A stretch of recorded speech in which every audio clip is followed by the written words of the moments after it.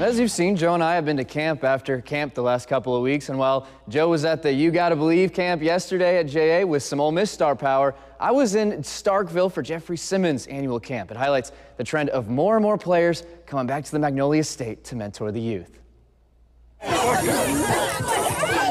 I'm glad that he gets back to the community because most players don't do that. Titans Pro Bowl defensive end, Macon, Mississippi native and alum of the MSU D-Line University, Jeffery Simmons returned to Starkville this weekend for his annual football camp. I kind of just show up and have fun with the kids. And he's not the only one. Saints safety J.T. Gray and Packers O-lineman Elton Jenkins were in the house after hosting their own camp in their hometown Clarksdale. Well, Yazoo County alum Kenneth Gainwell had his camp just last week. That's what it's about, man. And it's just a few examples of the growing movement of Mississippi greats giving back in their Mississippi community. There's a lot of opportunities that I didn't have personally.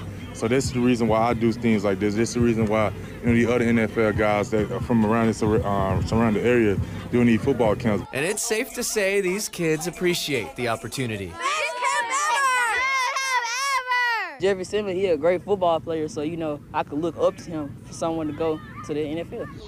They may be young, but they're sharper than you think, and stars like Simmons make an impression. At least he tried to give back to his community and stuff, because most players don't really do that. They forget where they come from. And that's exactly what Simmons and the others are trying to accomplish. I don't do this for notoriety. I don't do it for nothing else but the kids. My heart is in the community.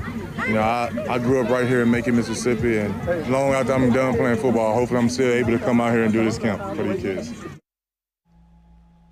And great stuff from Simmons and everyone hosting these camps this year. Simmons, he wrapped up his high school camp today, and what you saw was from his 12 and under camp.